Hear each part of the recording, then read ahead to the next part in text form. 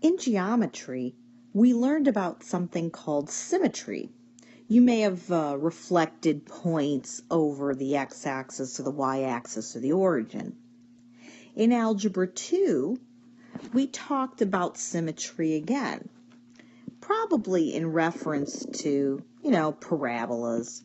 When we studied parabolas, one of the things we talked about was that there was this line that goes down the center of the parabola and it divides the parabola in half, and it was called an axis of symmetry. We said that the graph of y equals x squared was symmetric about the y-axis. That means if you fold this graph over like it's on a sheet of paper and you fold the crease along the y-axis, the one side of the graph will lie on top of the other side. When we work with symmetry, sometimes we want to know if another function is symmetric or not, so it'll help us graph whatever we're trying to graph. So for example, when we studied parabolas last year, we probably had you graph one side of the parabola. For example, if we knew that the graph was symmetric about the y-axis, then for the graph of y equals x squared, I know that if I plug in 0 for x, y is 0. If I plug in 1 for x, y is 1. But if I plug in 2 for x, y was 4. When we know symmetry, I know that there must be a point on the other side of the y-axis in the same location. And that's how we could draw our graph. So the first type of symmetry we're going to talk about is symmetry with respect to the origin. All right, everybody knows where the origin is. So a common graph that we worked with in Algebra 2 was the graph of y equals x cubed. That was a graph that was symmetric with respect to the origin. But I'm going to show you algebraically how you can determine if an equation is symmetric with respect to the origin or not. So in the graph of y equals x cubed, we know if we plug in 0 for x, y is 0. If you plug in 1 for x, the output is 1. So 1, 1 is an ordered pair on that graph. What happens if you plug in -1 for x? Well, -1 times -1 times -1 is -1. So the output would be -1. So -1 is also a point on the graph. I'm not going to show this, but if you plugged in 2 for x, so we'll make a little table here, 0, 0, 1, 1, -1, -1. If we plug in 2 for x, 2 to the third power is 8. But if I plug in -2 for x, -2 times -2 times -2 is -8. When graphs are symmetric with respect to the origin, any ordered pair that lies on the graph, its opposite also lies on the graph. So 1, 1 is on the graph, so is -1, -1. 2, 8 is on the graph, so is -2, -8. So we're going to say that a graph is symmetric with respect to the origin if any ordered pair lies on the graph, and so does its opposite. Remember that when we're talking in generalizations, this doesn't say -A, -B. It says the opposite of A and the opposite of B. So keep that in the back of your head for a few moments. Okay, so let's do an example and figure out how we determine if a function has symmetry with respect to the origin. So we want to determine if the graph of f of x equals x to the 6th plus 9x is symmetric with respect to the origin. First, I'm going to show you algebraically how this works. Since we said that if AB is on the graph, so must -A, -B, or opposite A, opposite B. What we're going to do is we're going to plug in, let's see, the book uses A's and B's. I'm actually going to call it X's and Y's. So, in this equation, I'm going to replace y with negative y, and I'm going to replace x with negative x. If this function is symmetric with respect to the origin, when I simplify this, I am going to get the exact same equation I started with. In other words, it's going to simplify to x to the 6 plus 9x. So the first question is, what happens when you raise a negative number to an even power? Anytime you raise a negative number to an even power, the output will be even. So negative x when you raise it to the 6th is really just positive x to the 6th. What's 9 times negative x? It's negative 9x. The last thing that I'm going to do is, since the left-hand side says negative y, I'm going to divide everything by negative 1. And I'm left with y equals negative x to the 6th plus 9x. Is that the same equation that I started with? The answer is no. It's not symmetric with respect to the origin. Now let me show you graphically. Here's the graph, and a lot of times things are going to be symmetric with respect to the origin if they have some sort of cubic shape like we learned last year, kind of like that.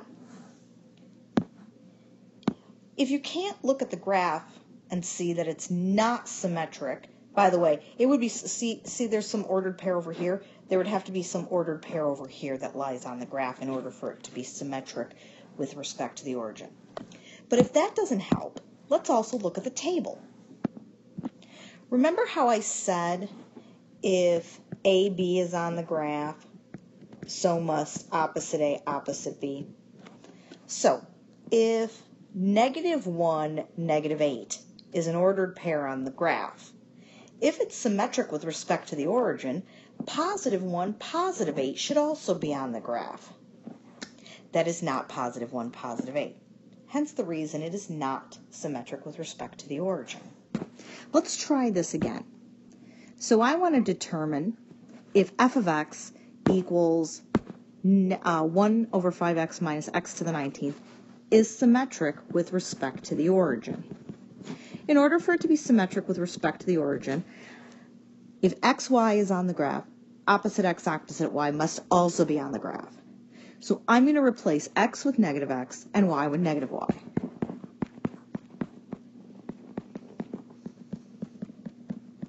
Now I'm going to simplify. So, let's see, that should be negative x. 1 over 5 times negative x. This is negative 5x.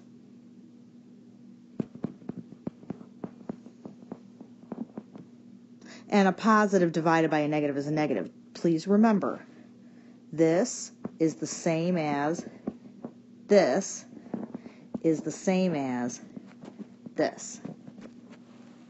A lot of times students forget those three fractions are actually equivalent. All right, let me get rid of those.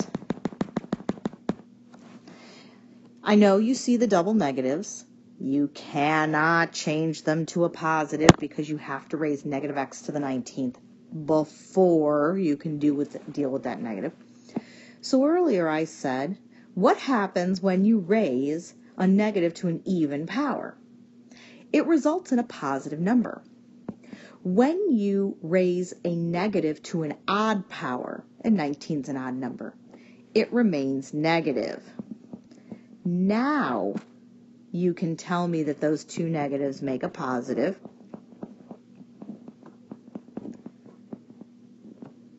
And then I have to get rid of the negative 1 in front of the y, and you can either divide or multiply everything by negative 1. In other words, you're going to change all the signs. That's what happens when you divide everything by negative 1. So this becomes a positive, and this becomes a negative. Is that the same equation I started with? Why, yes, it is. So the graph of 1 over 5x minus x to the 19th must be symmetric about the origin. You can check that by graphing it and seeing if certain ordered pairs are on the graph, if their opposites are also on the graph. However, if you're going to graph this in your calculator, you will need to put the denominator here in parentheses. Otherwise, the calculator tends to get confused and think it's 1/5 times x instead of 1 over 5x. Last year, when we talked about the graphs of inverses, particularly the graph of an inverse of a parabola, we ended up with these sideways parabolas. Well, since a general quadratic equation was symmetric about the y-axis, if we flipped it on its side, it must be symmetric about the x-axis. That means if I were to fold a sheet of paper or crease it where the x-axis is, the one side of the graph would lie on top of the other. You're going to know if a graph is symmetric about the x-axis if an ordered pair that lies on the graph, this ordered pair also lies on the graph. In other words, the x value will be the same, but the y will be opposite. So if 2, 4 were a point on the graph, it's symmetric about the x-axis if 2, negative 4 is also on the graph. Although we introduced symmetry over the y-axis, we didn't talk about how it works algebraically. The way that it works is if xy is a point on your graph, so must negative x, positive y. In other words, if 2, 4 were a point on your graph, if negative 2, 4 is also on your graph, it's symmetric over the y-axis. When we talked about inverse graphs in Algebra 2, we said that you could find the graph of an inverse by reflecting the graph over the line y equals x. The line y equals x is the one here in blue. If you have a function that is symmetric over the line y equals x, then if xy is on your graph, so must be yx. In other words, if you have an ordered pair that lies on your graph, so must be the point you get when you reverse x and y. So if 2, 4 is on the graph, so must be 4, 2. And then it'll be symmetric over the line y equals x. The last type of symmetry that we're going to talk about in this section is symmetry over the line y equals negative x. Negative x is just the, it's the same as y equals x, except instead of having a positive slope, it has a negative slope. And here's a rational function, something we probably talked about towards the end of Algebra 2.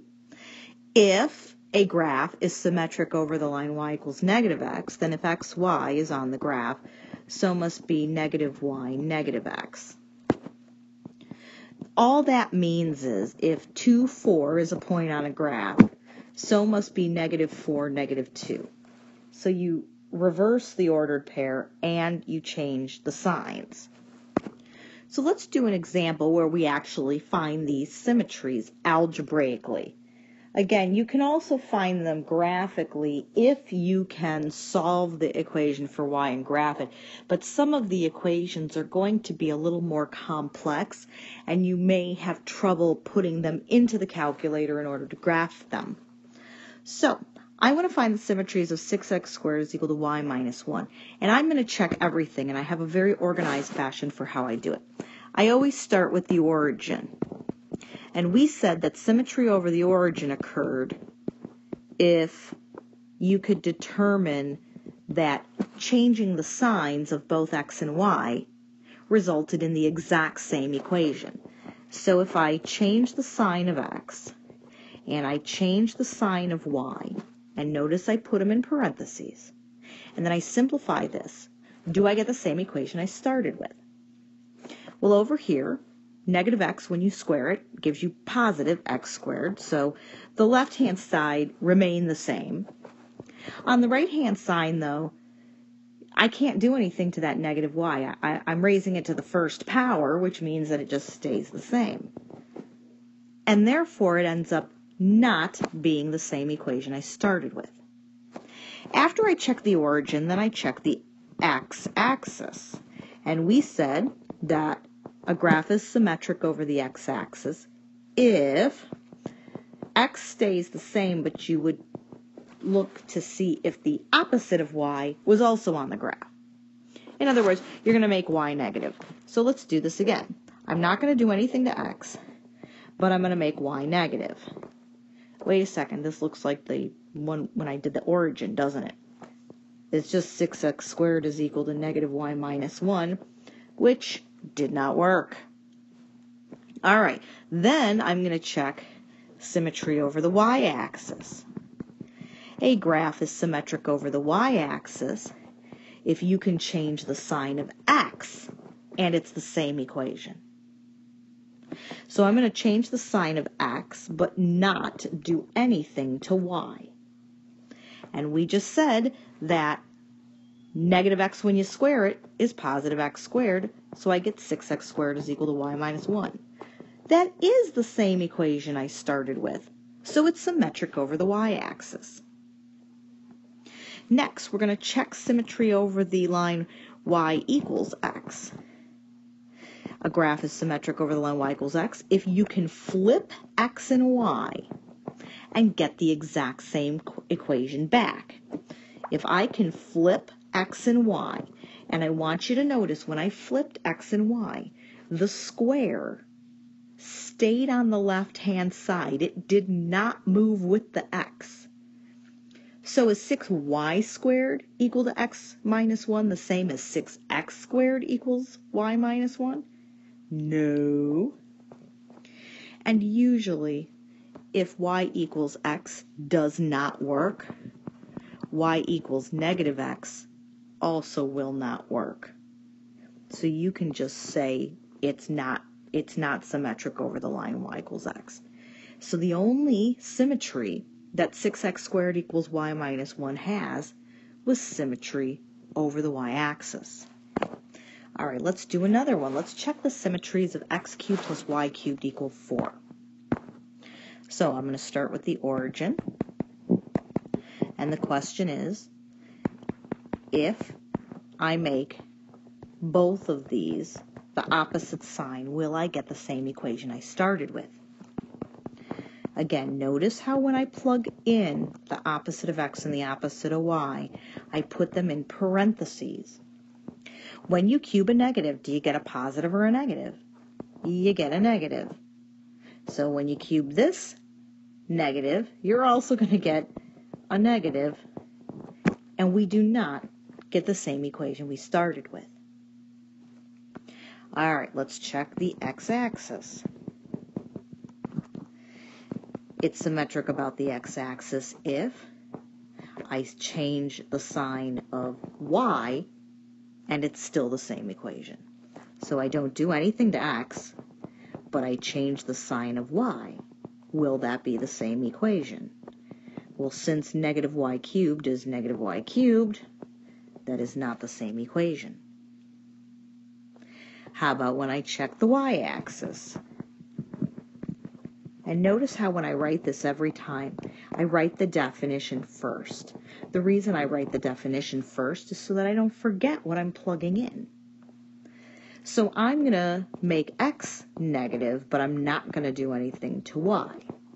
Except when you raise a negative to an odd power, it stays negative. That is not the same equation you started with. Now let's try the line y equals x. So if I switch x and y, will it still be the same equation? So if I make the first one y and the second one x, is that the same equation? And the answer is yes. Remember that addition is something called commutative. That means that it doesn't matter if you do y cubed plus x cubed or x cubed plus y cubed, you get the same answer. So even though we reversed them, the signs are the same. And since the signs in front of x and y are the same, it really is the same equation. Now, this is a special circumstance. Remember I said in the last problem, usually if y equals x works, then y equals negative x works. But I probably shouldn't have said that, because this one, not only do you flip them, but you make them both the opposite sign. And what happens when I make these the opposite signs? They end up being negative because you're raising them to an odd power. And it turns out that that's not symmetric. So the only symmetry that this graph has is symmetry over the line y equals x. The last thing that we're going to talk about is something called even and odd functions. Functions are said to be even if they have symmetry with respect to the y-axis. And functions are said to be odd if they have symmetry with respect to the origin. Even functions are one where when you plug in the opposite of x, it doesn't actually change the function. And odd functions are one where you plug in the opposite of x and it makes the original function the opposite. There is no rule that says all functions are either even or odd. They could be neither. Just because a function has an even power does not make it even. And just because a function has an odd power does not make it odd. It must have this symmetry to hold true. So in this last example, here's a graph that goes through the ordered pairs 0, 0, 1, 2, 2.53, and 4, 2. I want to draw the graph so that it is even. Now we just said even means it's symmetric over the y-axis. So if this is the y-axis, we want to flip this graph over onto the other side. But where exactly are the ordered pairs going to go? Well, if it starts at 0, 0, if it's symmetric over the y-axis, it's going to stay at 0, 0. 1, 2 is going to become negative 1, 2. 2.53 is going to become negative 2.53. And 4, 2 is going to become negative 4, 2. And now I've got a nice even function. What if I wanted to make this an odd function? So now I'm going to take this out. I'll do it in a different color. What if I wanted to make this an odd function? Remember, odd functions are symmetric about the origin. So 0, 0 stays 0, 0. But 1, 2 becomes negative 1, negative 2. 2.53 becomes negative 2.5, negative 3. And 4, 2 becomes negative 4, negative 2. And this is what the graph would look like if we were to make it odd. And that is Section 3.1, Symmetry and Coordinate Graphs.